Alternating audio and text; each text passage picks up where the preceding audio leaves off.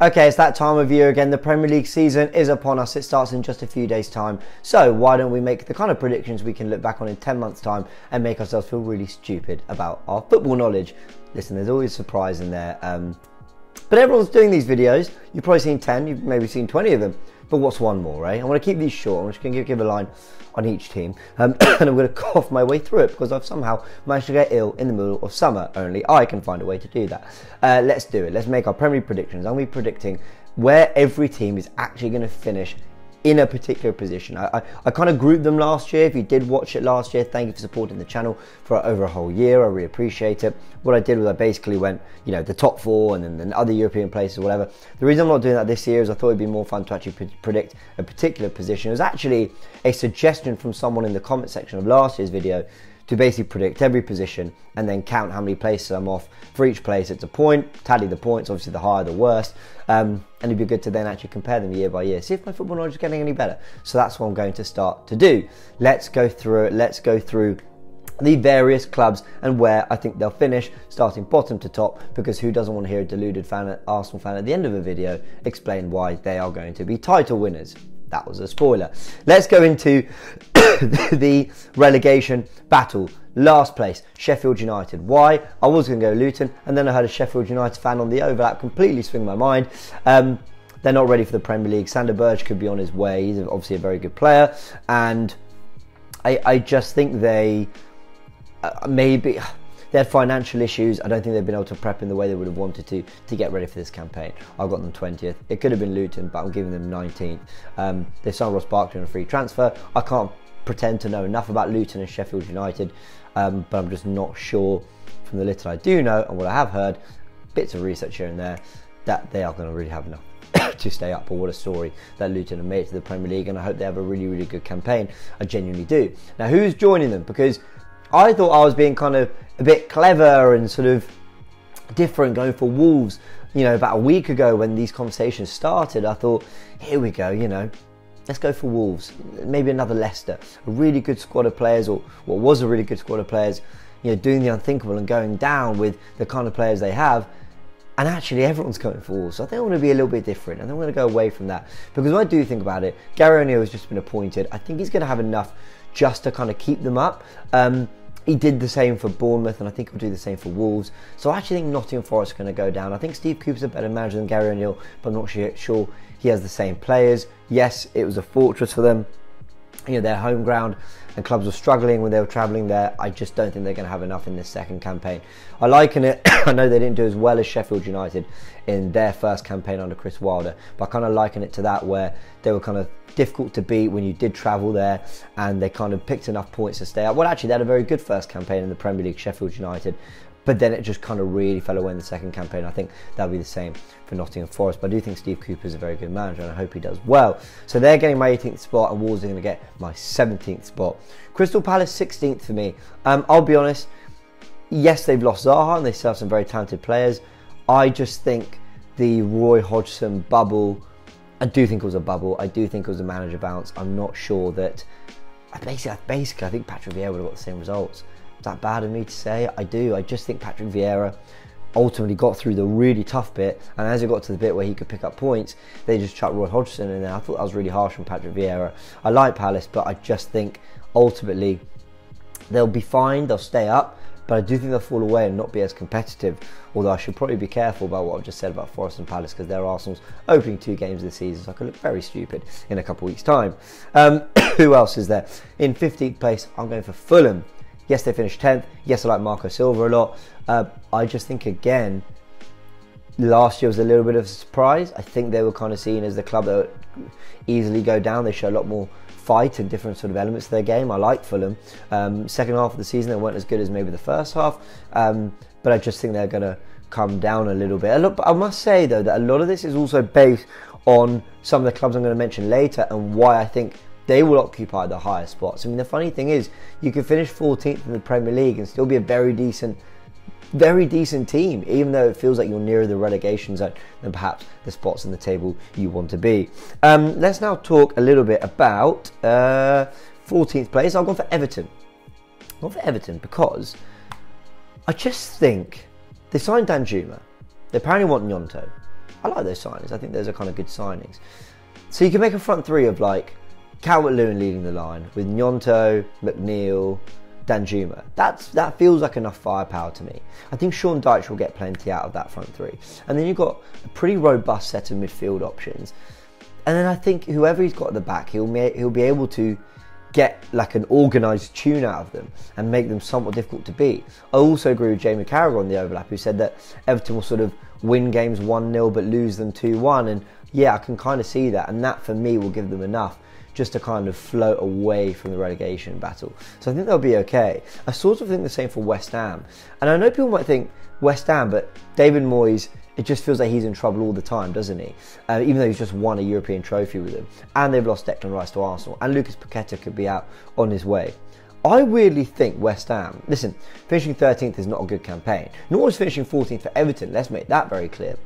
But I don't think they'll be in that relegation scrap. The reason I think West Ham will be okay is I weirdly think losing Rice and Paqueta, and Scamacca apparently is on his way or has left as well, I think that might give West Ham and David Moyes almost more freedom to be a little bit more what Moyes I think wants to be, which is robust, counter-attacking, hard work, good on set pieces.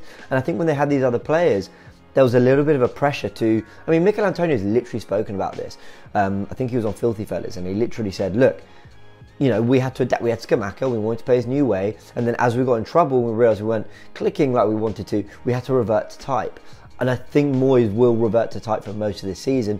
Wing backs, back three, all that, and largely be okay. So, yeah, especially this time Harry Maguire, and they got Edson Alvarez, and James Ward-Prowse could be coming in, and they're looking at McTominay. I actually think West Ham will be fine. Not scintillating, not brilliant to watch, but I think they'll be fine.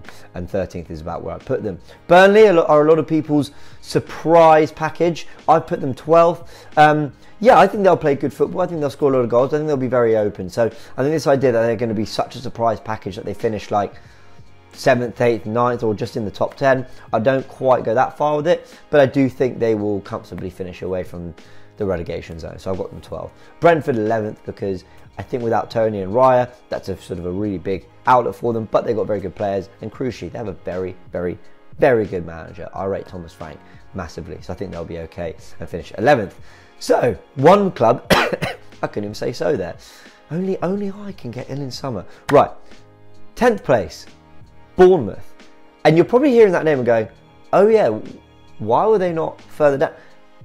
I think Bournemouth are going to be okay. They invested a bit in January, and I think they're continuing to invest. I think Max Aaron's the latest to come through. They were going to get Castrovilli, that Italian midfielder. They've moved on from him, but there's other options as well.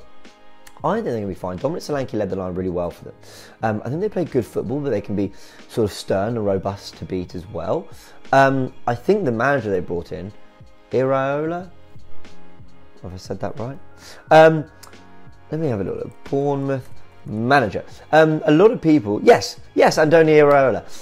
A lot of managers and people who have followed his work have said he's a very, very good player, that he very good manager, that he coaches a very good press, that he is a modern progressive manager, and I think they've invested quite a bit, and I think Bournemouth actually showed that there's quite a bit about that squad towards the end of last season, to the point where they really pulled away from the relegation zone early on.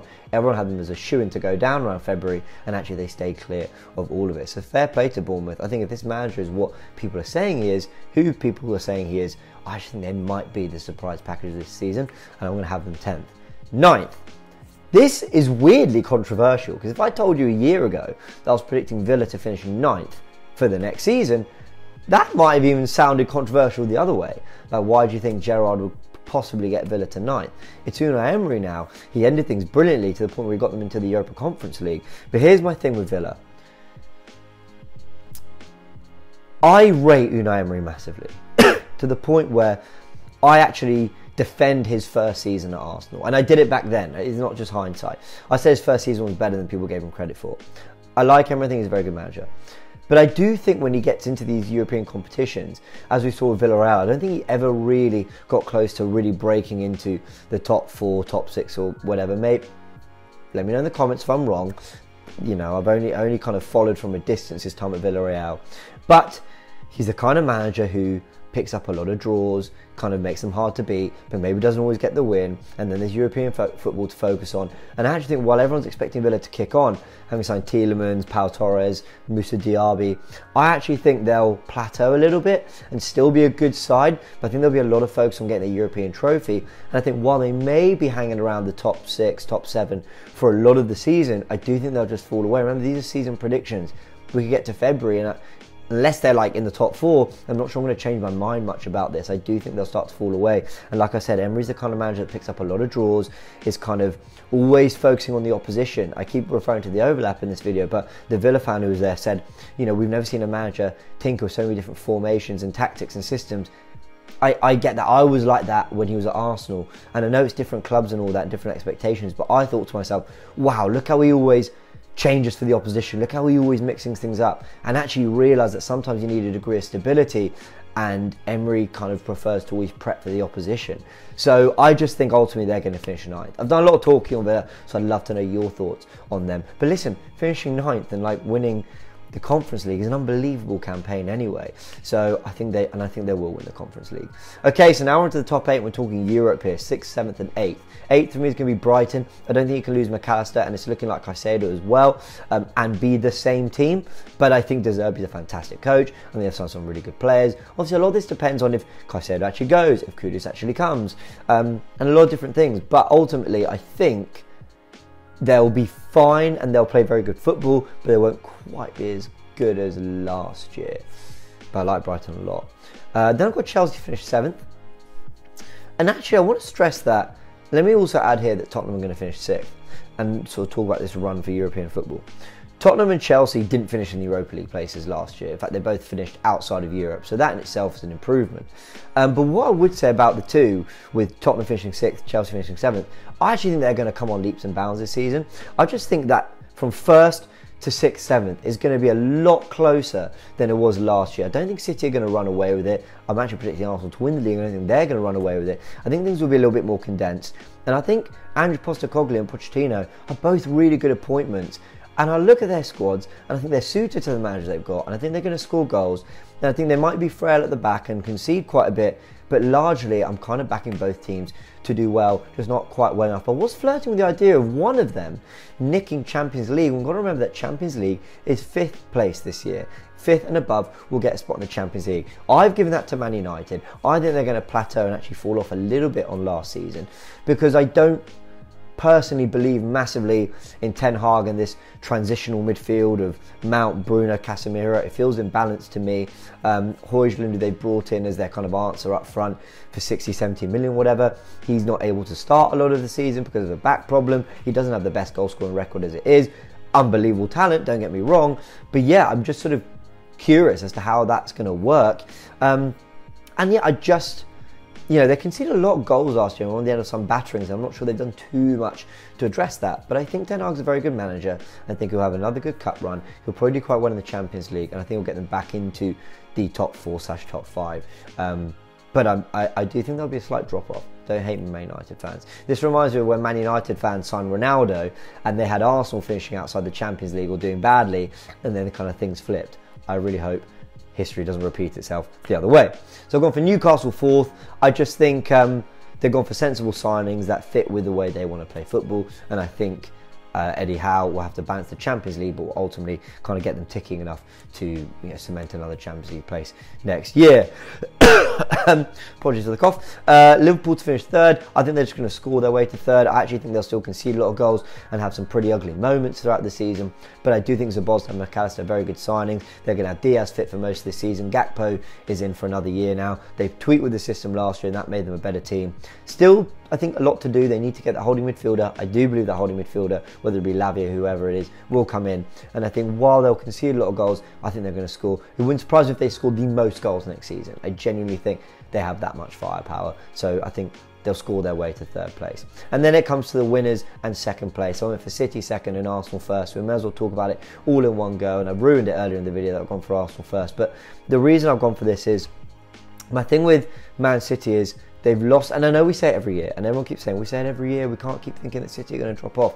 I just believe that Gundogan is massive for them, Riyad Mahrez is massive for them, and how do how do you keep playing like to that level year after year? It just has to drop off. It just has to, surely. And this is partly me being hopeful. You know, 4 years in a row has never been done before. They've won the treble. They've hit the pinnacle now. I guess going unbeaten is the next thing. But I just think there will be a slight drop off. They've got things like the Club World Cup that might kind of disrupt that middle of the campaign. But more importantly, and this is now me talking about the winners, Arsenal, for me, I actually think Arsenal have added the kind of depth to the squad they needed, have added the exact quality they needed, in that they got Rice's dynamism in midfield, where Xhaka did very well but he wasn't as dynamic. Timber is brilliant cover for Zinchenko, for Ben White and for Saliba, where we probably lacked that before. And then Havertz is just a different quantity and a different option up top or in attacking areas, and now Arsenal start to look a little bit unpredictable. Trossard's there for a whole season, he looked brilliant in pre-season, and then you start thinking, okay, now we're going into, you know, games not knowing who's going to start for Arsenal, and that's a great problem.